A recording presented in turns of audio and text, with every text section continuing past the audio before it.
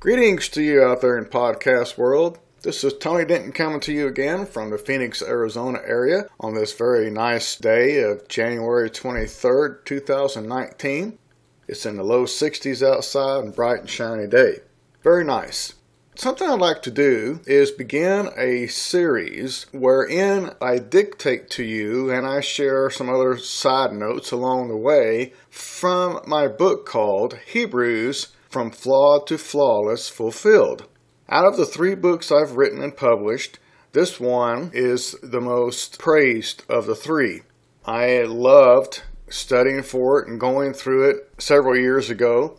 I went through it with PowerPoints and shared it with people, and I was told to put it in book form, so I did, and it has gone over very well. There have been several people who have ordered multiple copies in order to go through the book of Hebrews with groups of people in their studies.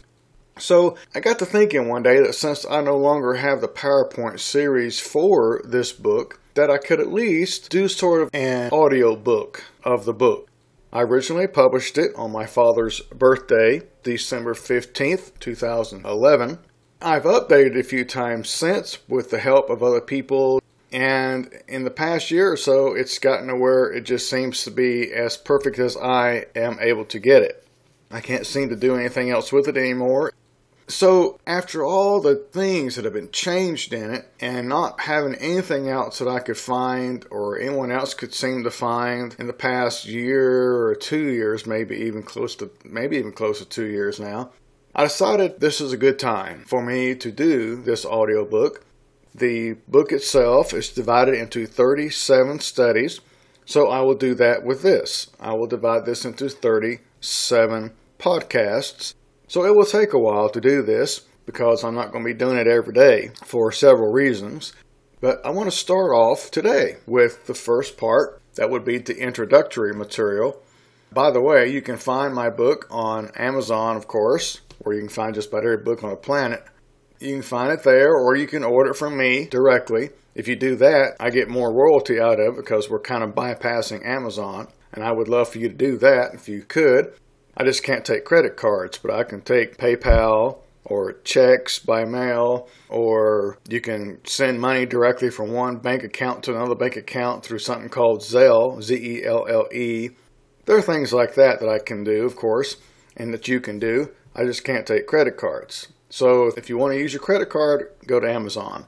If you can pay for it another way, it'd be great if you came through me so that I could make a little bit more off my own book and surpass that third party. So let's get into it.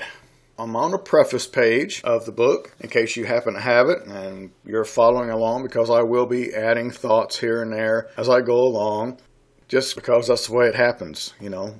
In fact, I hope that I don't come up with some great thought along the way that's not in my book that's going to make me want to go in and add it to the book, because I really don't want to do that anymore. It's just a lot of work changing it and re-uploading the book and all of that.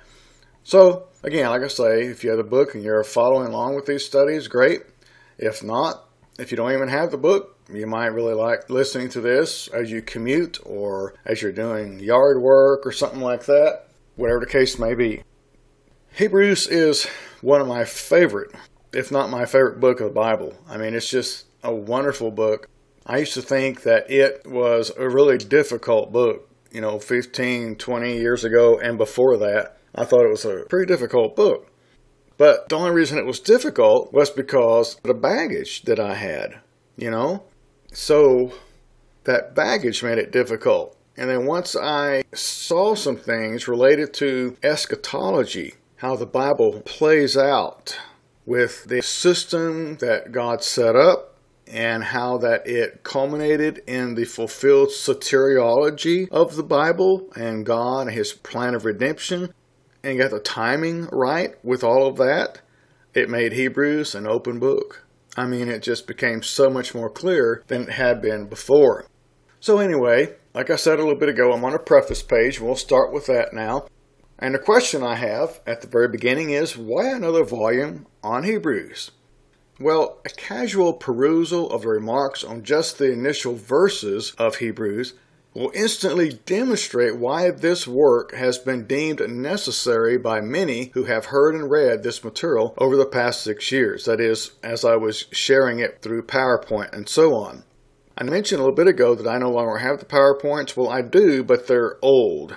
I did not keep the PowerPoints up while I was updating the book, so there's not a really good match anymore.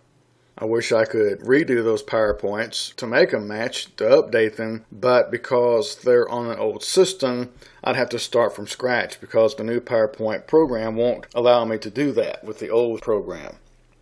Anyway, back to the preface. With the objective of performing a detailed study of this magnificent New Testament epistle, I have read and studied many writings and collected numerous bound volumes on Hebrews over the past few decades. From that experience, I believe I can accurately state that this exposition is different in its approach from any other bound work on Hebrews.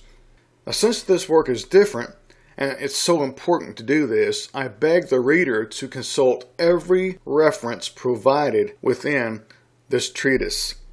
Furthermore, it has become my conviction that the Epistle to the Hebrews is the single most important piece of New Testament literature relative to an accurate understanding of biblical eschatology, that is, end times, and soteriology, which is salvation. As long as the foundational theological information in this treatise is misunderstood, misapplied, and mistaught, long before interpreting the book of Revelation is ever attempted, God's people, we, will not enjoy the contentment that our Lord intended for us to experience.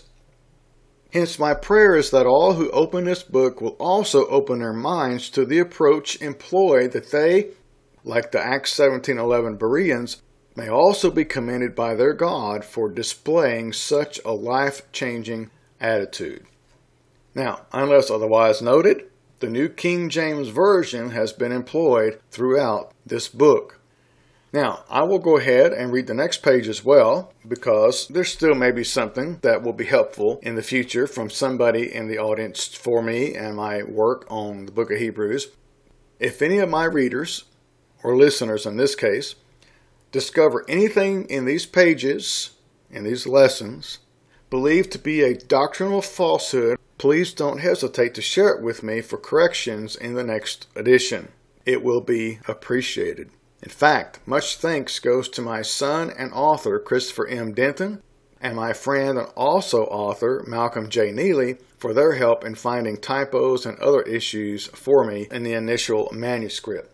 Everyone else may email me via my website, asiteforthelord.com, or at tedenton64@hotmail.com, tedenton64@hotmail.com. The next couple pages are just simply the table of contents, which is divided up into Hebrews chapters 1 through 13, and then into paragraphs, each paragraph being a lesson. So there's 3 lessons on chapter 1, 3 on chapter 2, 2 on chapter 3, 2 on chapter 4, etc.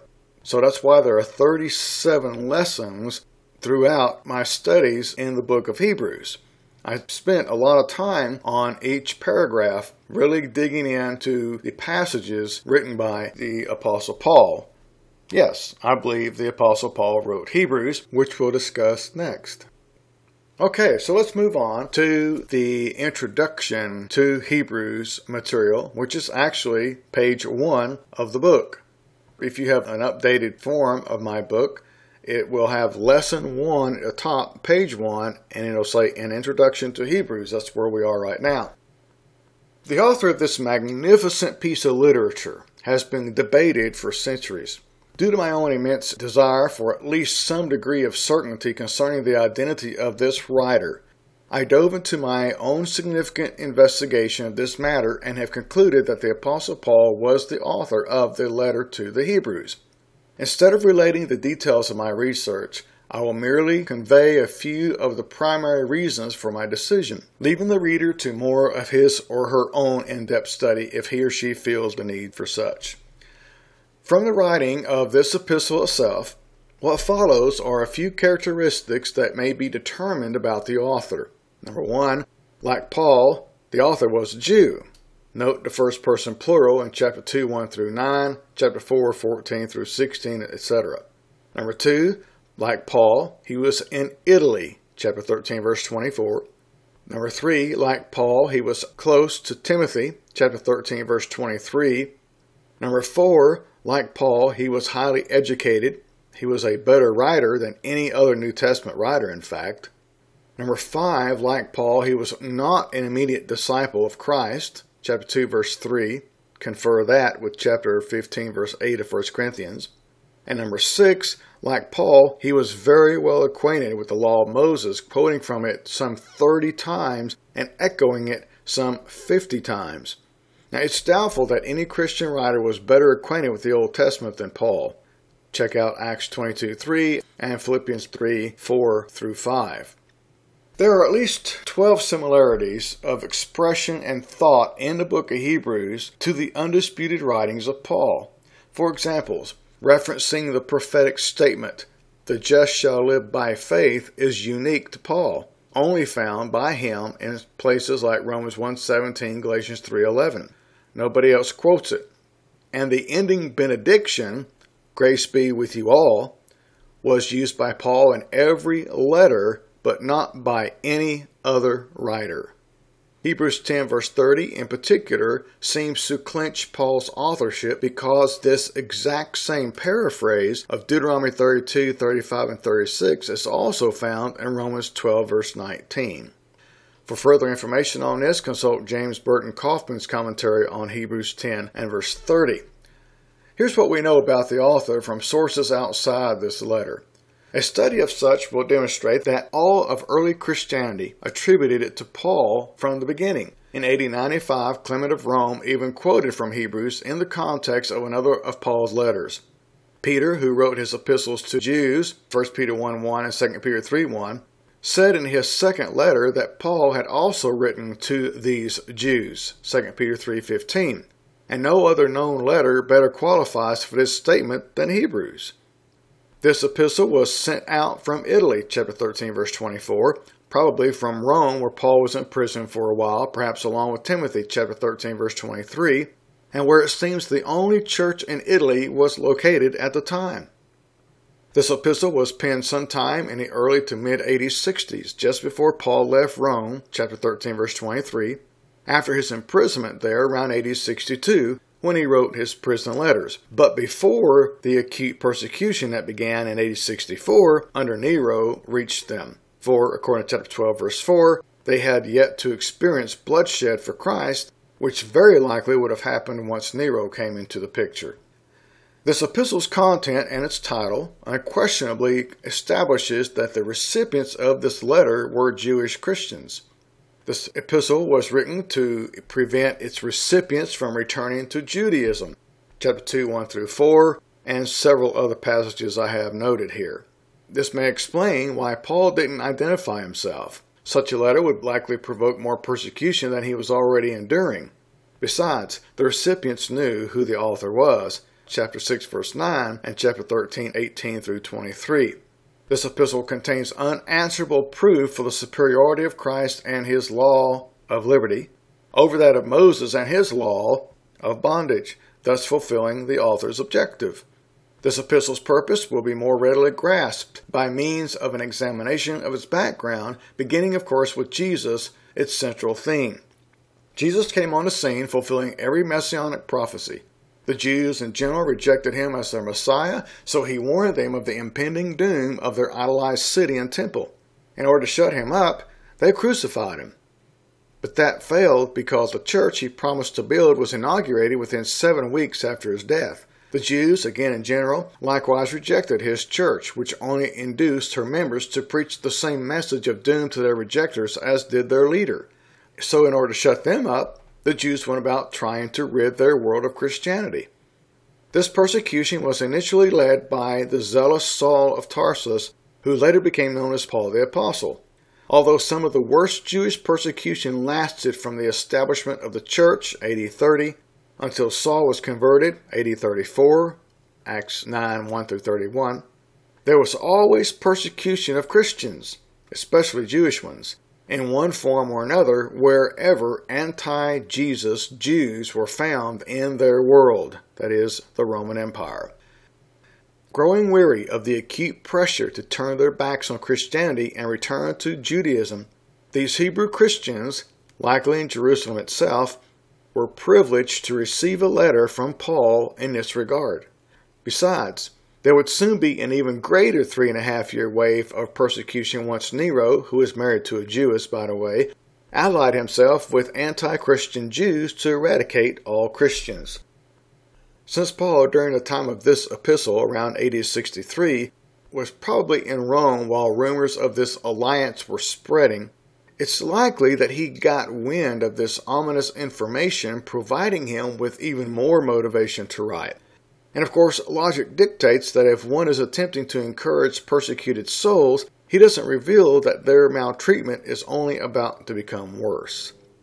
No wonder there are 6 paragraphs of warning within this work, warnings which become stronger as the letter progressed, from neglect to desertion. Number 1, a warning against neglect in chapter 2, 1 through 4. Number 2, a warning against unbelief in chapter 3, 7 through 19. Number 3, a warning against carelessness, chapter 4, 1 through 13. Number 4, a warning against immaturity, chapter 5, 11 through chapter 6, verse 20. Number 5, a warning against willful sin, chapter 10, 26 through 31. And number 6, a warning against desertion, chapter 12, 12 through 29. Hebrews isn't altogether negative in nature, however. In fact, it's actually more positive than it is negative.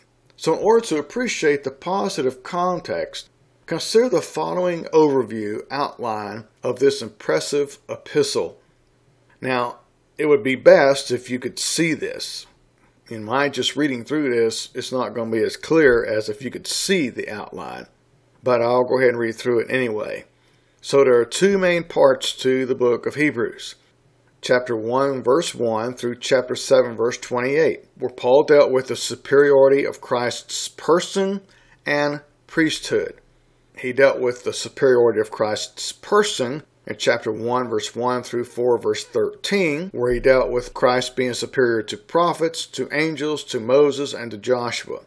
Then the second part of that is the superiority of Christ's priesthood in chapter 4, verse 14 through chapter 7, verse 28, where he dealt with Christ being superior to Aaron, Melchizedek, and Levi's priesthood. The second part of the book deals with the superiority of Christ's pact and principle, chapter 8, verse 1 through chapter 13, verse 25. You can find Paul dealing with the superiority of Christ's pact, that is, the agreement or the covenant to Moses in chapters 8 and 10, where he dealt with Christ's covenant as having superior promises, a superior sanctuary, a superior sacrifice, and superior results. Then he dealt with the superiority of Christ's principle, that is, faith, to that of Moses. Chapter 10, verse 19 through chapter 13, verse 25, where you'll find Paul dealing with Christ's faith principle as being a response to superior things, Christ's faith principle prompting superior actions, Christ's faith principle establishing a superior relationship, and Christ's faith principle being the basis for a superior way of life to that of Moses. Well, lastly, in relation to our introduction in the first lesson, the key word of Hebrews is obvious. The word is better. Better is used 13 times in the book of Hebrews. Christ is better than the prophets. Christ is better than the angels. Christ is better than Moses. Christ is better than Joshua. Christ is better than Aaron. Better than Melchizedek. Better than Levi's priesthood, and so on, just like the outline lays out. But there are 2 other significant words throughout the book of Hebrews. The words perfect and eternal. The original word for perfect is used 14 times, and the original word for eternal is used 19 times. Thus, Jesus and Christianity are better, for they grant a perfect standing before God, the blessings of which are eternal in nature.